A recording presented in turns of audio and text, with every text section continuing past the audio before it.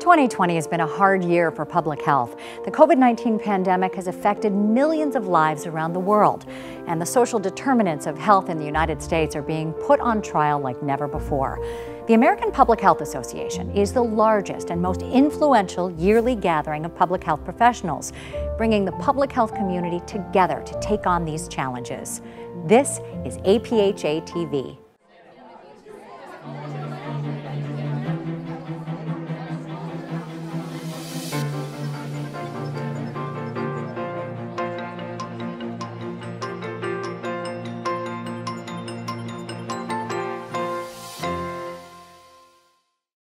I'm Dina Baer, and welcome to APHA TV.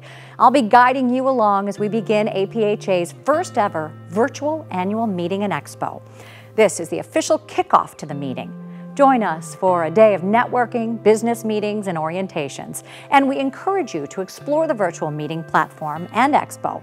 Enjoy early access to content such as posters and roundtable discussions.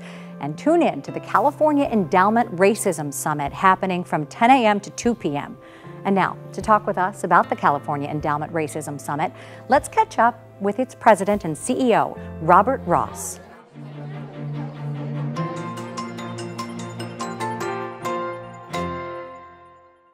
Dr. Robert Ross is here now, president of the California Endowment. Thank you for being here. Thank you, Dina. Good to be with you. Talk a little bit about how race and racism play into the social determinants of health. Well, we now know that race and structural racism are the starting points for the social determinants of health. The social determinants of health are profoundly structural and systemic in their orientation. They show up in public education. They show up in economic inclusion and economic systems. They show up in criminal justice and justice reform.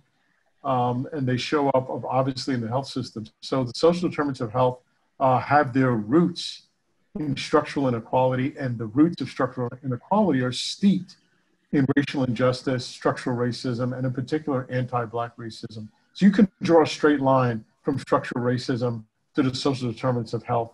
Expand on the work of the California Endowment when it comes to the social determinants of health. Yeah, at the California Endowment, we've always been focused on the social determinants of health for quite some time. We focused on our 10-year Building Healthy Communities campaign, a $1.5 billion multi-year campaign, working with leaders in 14 economically distressed communities across the state to do a frontal assault on the social determinants of health.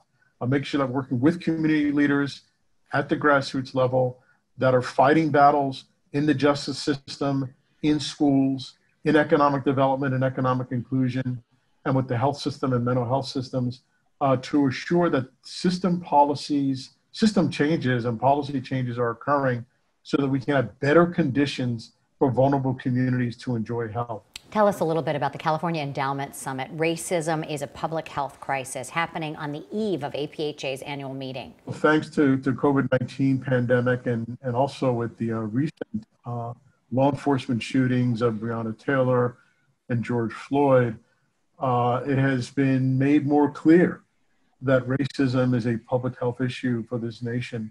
So we'll be sponsoring more than one session, but one session in particular on the role that structural racism plays in public health, that structural racism is a public health hazard, particularly anti-Black racism. We're going to be having a session that will look at, for example, how we can redefine and communities can redefine and reimagine public safety as being more inclusive, more public health and prevention oriented, and get away from the hyper-criminalized, hyper-incarceration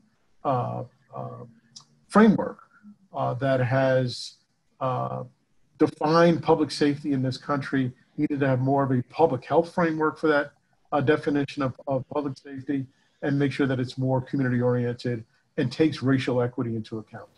How is COVID-19 impacting the achievement gap among K-12 students of color, and what can the public health community do to shore up those gaps? COVID-19 has proven to be a dastardly foe on public education as well.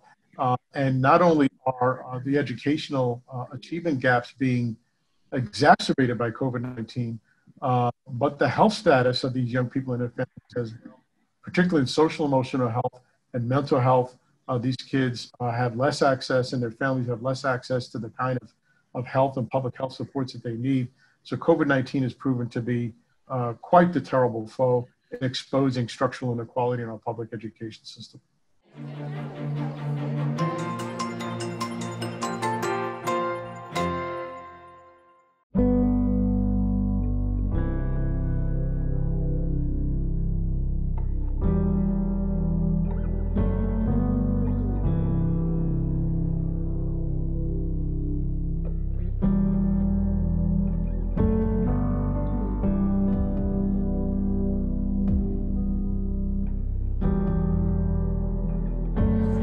Every year on APHA TV, we identify and profile some organizations doing the very best work in public health. This year is no different. Let's begin by checking out the Global Infectious Diseases Institute at the University of Virginia. The Global Infectious Diseases Institute was founded in 2017. Our mission is to stimulate, catalyze, and support new interdisciplinary research on infectious diseases of worldwide significance and prominence. And we try to foster interdisciplinary research by bringing together faculty from across the campus and a variety of disciplines. The Global Infectious Disease Institute really tries to match new groups together. We need to get people thinking in different directions, and so we have brewing sessions, which are engaged dialogue and facilitated questions and interactions, solving problems they hadn't been thinking about before because we really want them working in new areas. And then we'll have calls out for seed funding to help them get started in doing that.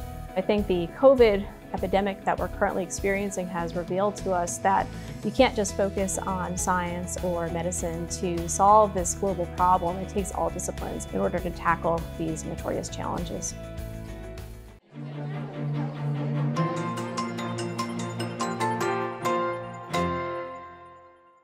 The Johns Hopkins Center for Gun Policy and Research was established 25 years ago with a grant from the Joyce Foundation. The mission of our center is to reduce gun violence in America and promote justice and equity. A foundation of our work and our ability to have impact is really based upon the scientific rigor of our research. Prior to the mass shooting at Sandy Hook Elementary in December 2012, there was very little public opinion information on gun policy, but in reality, there was really just an information void. I'm very proud of the work of Johns Hopkins and our center for being able to step in and begin a rigorous research approach to trying to better understand the contours of public opinion on gun policy in America.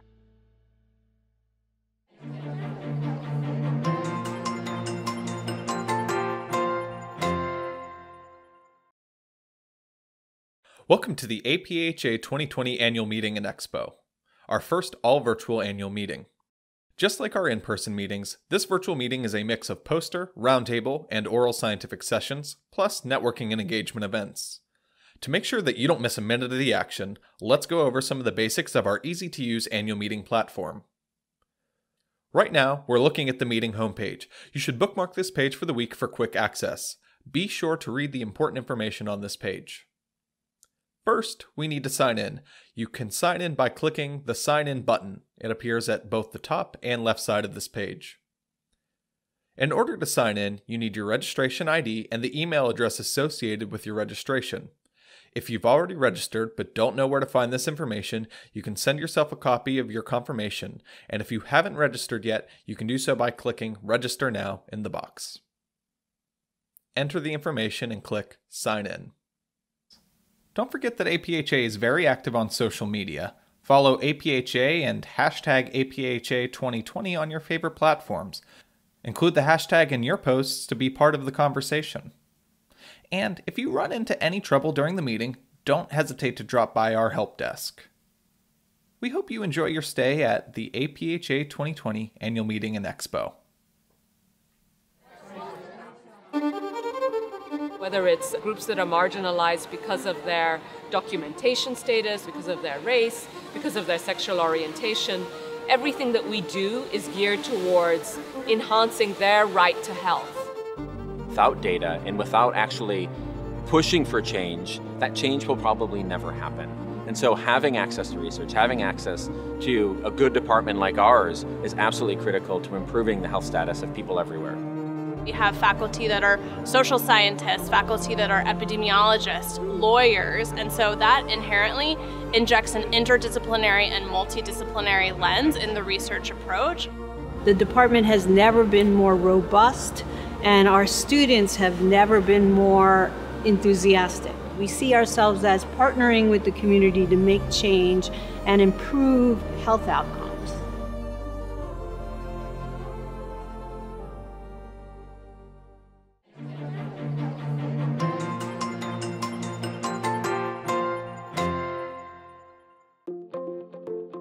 I'm the director of the Center for Health Equity at the Louisville Metro Department of Public Health and Wellness. Our mission is a Louisville where everyone in every community thrives by expanding our reach when it comes to advancing health equity across our community.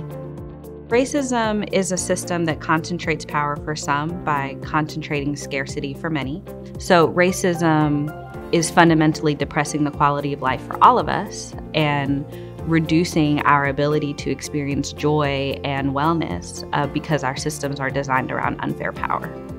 The Center for Health Equity tries to advance health equity in a few ways. We analyze data to be able to tell the story. We try to support our partners, and then we really try to help shape a worldview for people that says we do deserve better.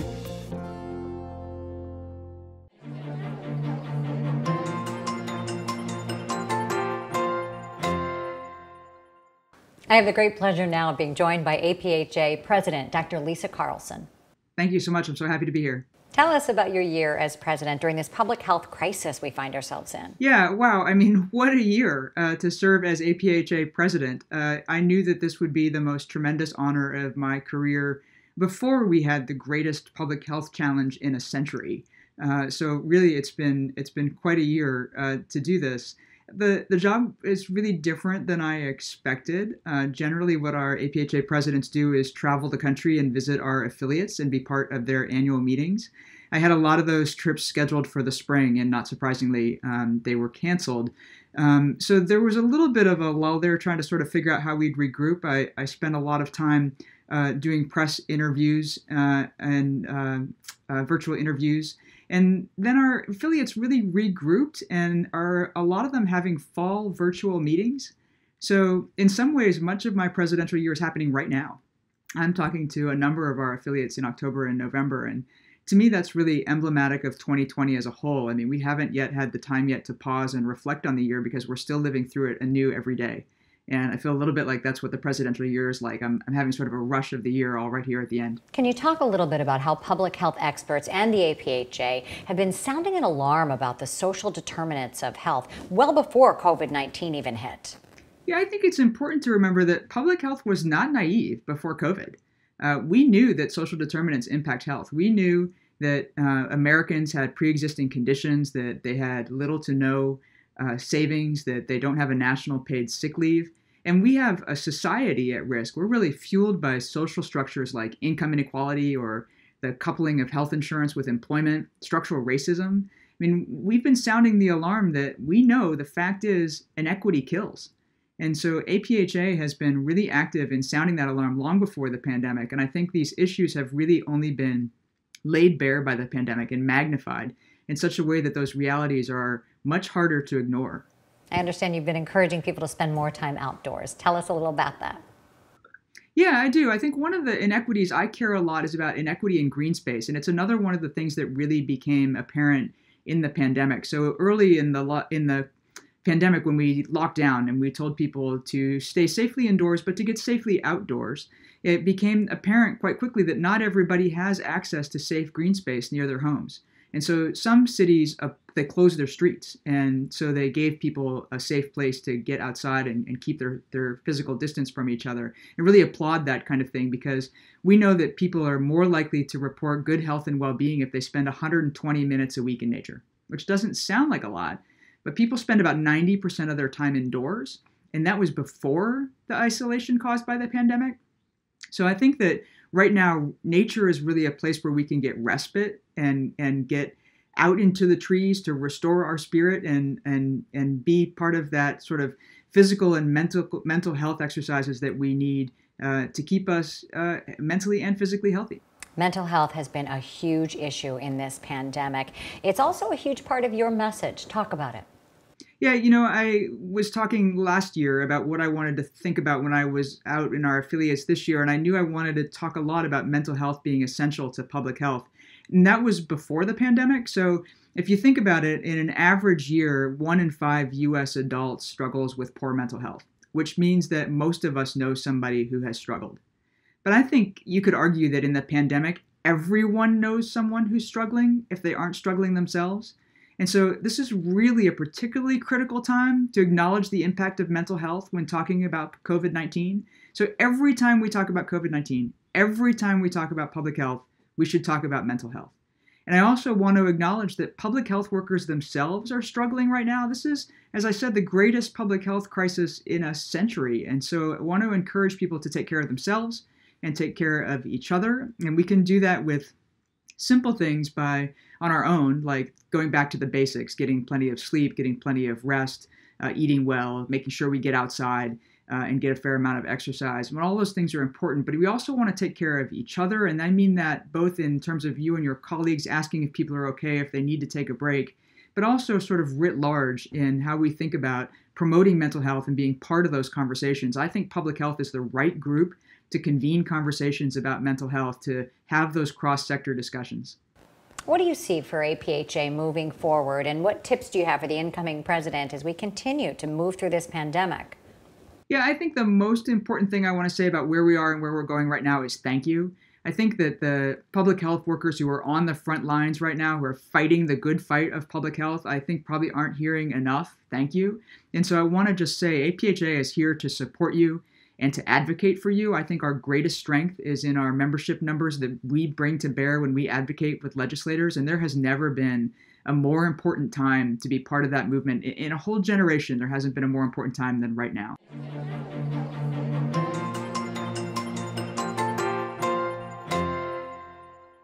That's it for us today, but remember, we'll be back each day of the virtual meeting with more exclusive material. And don't forget to keep up with all the latest developments and get in touch with us via the web. We'll see you tomorrow.